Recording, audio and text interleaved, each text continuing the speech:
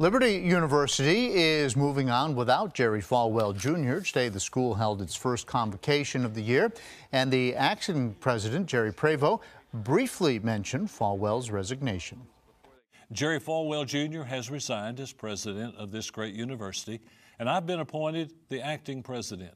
I want to reassure our entire Liberty University family that we're committed to the spiritual and academic mission we began almost 50 years ago.